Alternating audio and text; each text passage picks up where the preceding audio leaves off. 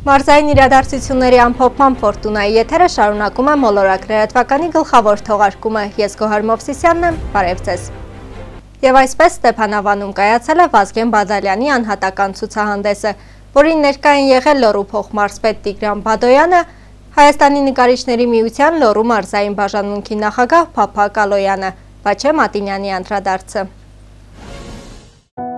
Ստեփանավանի մշակույթի և ժամանցի կենտրոնում կայացավ բռնցքամարտի հայ մարզիչ, ոստիկանության գնդապետ, նկարիչ, Վանաձորի պատվավոր քաղաքացի Վազգեն Բադալյանի անհատական ցուցահանդեսը։ Միջոցառմանը ներկա էին Լոռու փոխմարզպետ Տիգրան Բադոյանը, նկարիչների միության Լոռու բաժանմունքի նախագահ Փափա Կալոյանը, պաշտոնատար այլ անձինք, նկարիչներ, մշակութասեր ստեփանավանցիներ։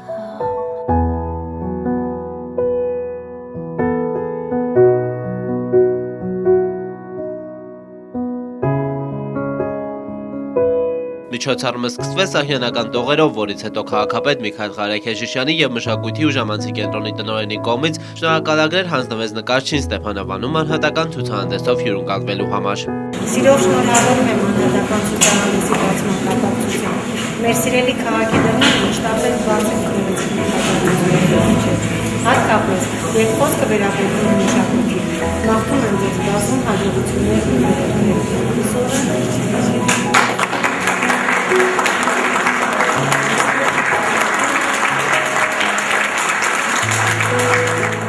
Խոսվեց ինչպես նկարիչ, այնպես էլ սպորտի բնագավառում մեծ հաջողություններ գրանցած մարզիկի մասին, ով եղել է Վանաձորի բռնցքամարտի ավագ մարզիչ, Հայաստանի ազգային օլիմպիական կոմիտեի անդամ, բռնցքամարտի ֆեդերացիայի փոխնախագահ եւ այլն։ Իսկ նկարչությամբ զբաղվել է արդեն 50 տարիքում, առաջին ցուցահանդեսը տեղի ունեցել Վանաձորում 2000 թվականին։ Նրա անհատական ցուցահանդեսում ներկայացված էր տուշով, մատիտով արված շուրջ 60 գծանկար, որից հետո ցուցահանդեսներ է ունեցել Հայաստանի մի շարք քաղաքներում, Երևանում եւ Հայաստանի սահմաններից դուրս։ Նրա գրաֆիկական աշխատանքներով ձևավորվել է բանաստեղծական 6 գիրք։ Վազգեն Բադալյանը ինչ է, որ արել է իրեն ամբողջ կյանքում, արել է նվիրումով։ Դա սպորտը կլինի, նկարչությունը կլինի, նվիրման մեջ է ամեն ինչ ծնվում։ Եվ դարեր շարունակ, ինչպես գիտեք, մեր եկեղեցին եղել է մեր արվեստի, մշակույթի, առաջերտին գիտության, հավատքի, մեր պետականության, մեր անկախության, մեր հզորության օրան։ Մաղթանք սեր,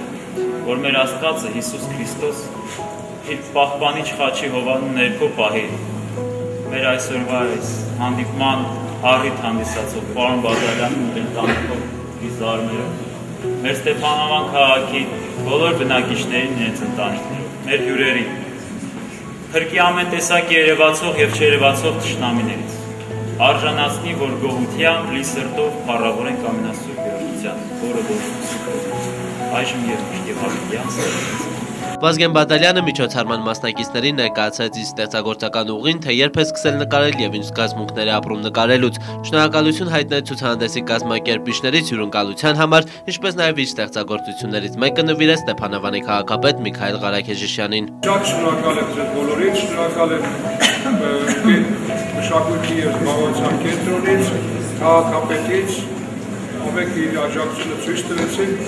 Գեղագիտական կենտրոնից մեր Վանաձորի, այստեղ են նաև մանկավարժական ինստիտուտի մեր սիրելի պարոն Խաչատրյանի ուսանողներ, տրանսպորտում ուղարկել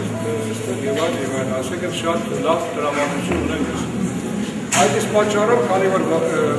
Ստեփանավանի քաղաքապետը նոր է ընտրվել, ես իրան նվեր էի բերել, բայց համայնքների հարցով մեզ Երևանում ժողով կա, խորհրդակցություն, հասակայում է, բայց իմ քաղաքապետի գործական դերում Հա, այդ պատճառով իմ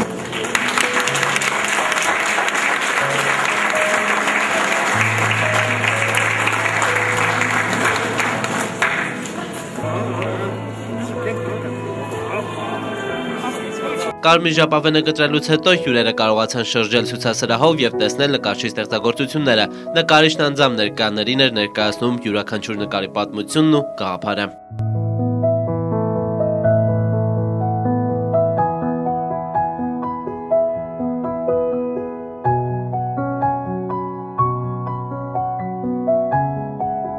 Բաչե Մատինյան, Մոլորակ, Ստեփանավան։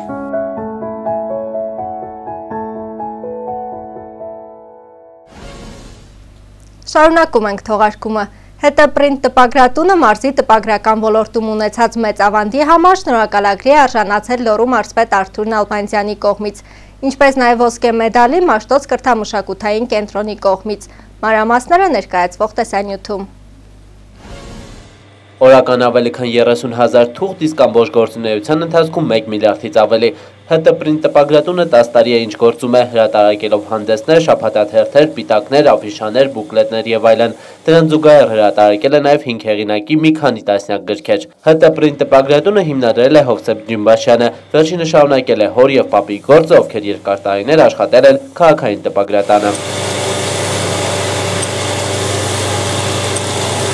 Հետապրինտ տպագրատունը մարզի տպագիր մամուլի զարգացման գործում իր ունեցած ավանդի եւ գործունեության 10-ամյակի կապակցությամբ մարզպետ Արթուր Նալբանդյանի կողմից պարգևատրվել է շնորհակալագրով, իսկ Մաշտոց հանդեսի 20-ամյակի եւ Հետապրինտ տպագրատանը տպագրվելու 10-ամյակի կապակցությամբ Մաշտոց կրթամշակութային կենտրոնի կողմից արժանացավ ամենայն հայոց կաթողիկոս ոսկե մեդալին։ Հայաստանի Հանրապետություն Լոռու մարզ շնորհավորագիր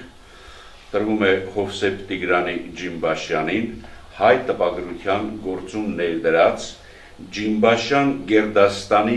անուրանալի ավանդի եւ նշանակալի ձեռքբերումների համար։ Լոռու մարզպետ Արթուր Նալբանդյան։ Մաշտոց հասարակական կրթամշակութային հայագիտական հանդեսի տպագրությունը նվիրումով ու պատշաճ իրականացնելու մասնագիտական բարձր վարպետության եւ բարեխիղճ աշխատանքի համար Մաշտոց հանդեսի 20-ամյակի արդիվ նախագահությունը որոշում է Հովսեփ Ջիմբաշյան տպագրատան գործադիր տնօրեն Հովսեփ Տիգրանի Ջիմբաշյանին պարգևատրել ամենայն հայոց կաթողիկոս Վազգեն առաջին մեդալով։ Կազմակերպության նախագահ Գագիկ Աթաբեկյան, պատասխանատու քարտուղար Էդվարդ Խլղաթյան։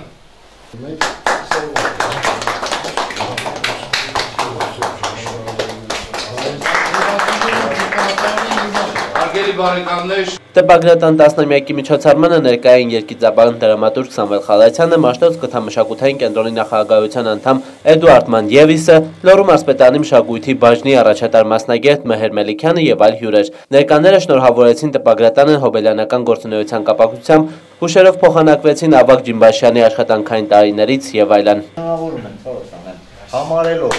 որ այս մեդալը որ տրվեց, կանշանաձես, դա ոչ միայն քեզ է վերաբերում, այլ նաև Հովսեփյանների տանը եւ այս տպագրատանը, դա այդ բոլորի աշխատանքներն են։ Ըստ տպագրատան տնօրենի նման պարգևներն ավելի պարտավորեցնող են եւ նրանք անելու են հնարավոր ամեն բան, որպեսզի կոհացնեն բոլոր պահանջները։ Շատ մեծ պարգև էր մեզ այդ տարիների քրտնաջան աշխատանքի համար։ Շատ ենք սպասել այդ օրվան, որ շնորհակալություն եմ հայտնում Մաշտոց հանդեսից, շնորհակալություն եմ հայտնում մարզպետարանից, պարոն Արթուր Նալբանդյանից։ Հետապրինտ տպագրատունը իր գործունեության ընթացքում հրատարակել եւ շարունակում է հրատարակել Մաշտոց հանդեսը, Թումանյանական աշխարհ, Լուսարձակ, Կանաչ լոռի եւ այլ շաբաթաթերթեր։ Վաչամատինյան, Համլետ Պապանյան, Մոլորակ։ Սոսե Մայրիկ բարեգործական միության ներկայացուցիչները մշակութային միջոցառումների շրջանակում այցելել են Զորամասեր, առավել մանրամասն առաջարկվող ռեպորտաժում։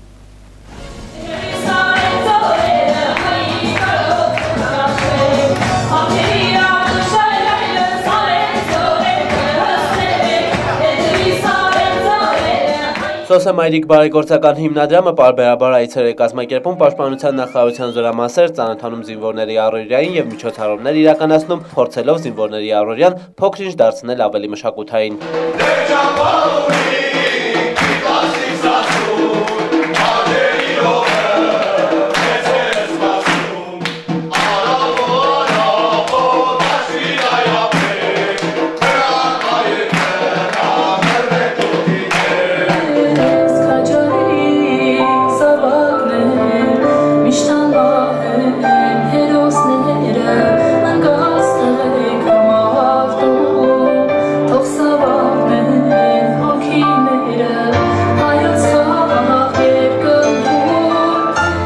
Մշակութային միջոցառումը, որը նվիրված էր հայրենիքի անվաղ պաշտպաններին, կազմակերպել էին Սոսե Մայրիկ բարեգործական հիմնադրամը և հայրենիք կազմակերպությունը։ Հայրենասիրական երգերով, ասմունքով հագեցած միջոցառմանը անմասն չմնացին նաև զինծառայողները։ Վերջիններս նույնպես կատարումներով ուրախացրեցին թե հյուրերին, թե զինվորներին։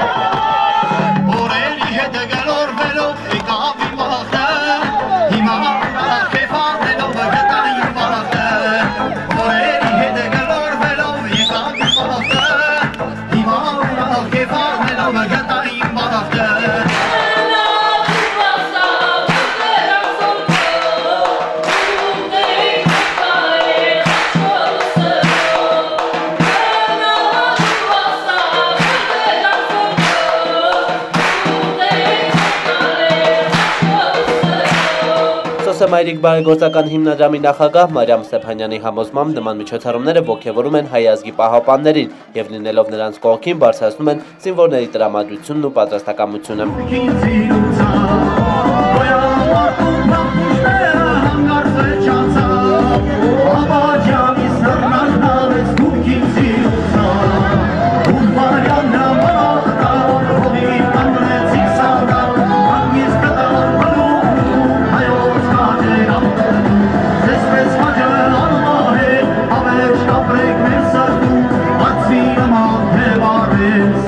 Նման միջոցառում իրականացվել է նաև ևս մեկ զորամասում ներգրավելով զինվորներին։ Այստեղ նույնպես թե կազմակերպիչները և թե զինվորները բարձր տրամադրությամբ ու ոգևորությամբ այդ օրը իսկական տոն դարձրեցին մասնակիցների համար։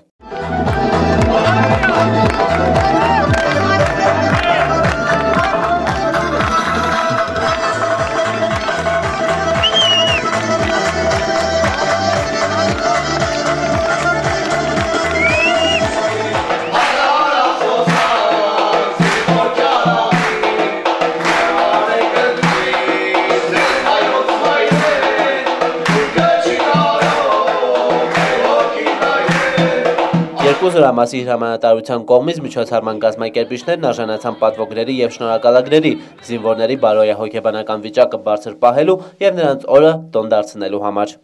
Վաչամատինյան, Մոլորակ։ Իսկ այժմ էստաֆետը փոխանցում եմ իմ գործընկեր Անի Անդրեասյանին, ով կներկայացնի մարզում սպասվող եղանակային կանխատեսումները։ Իսկ ես ձեզ այսքանով հրաժեշտ եմ տալիս և մաղթում ամենայն բարիք, ցտեսություն։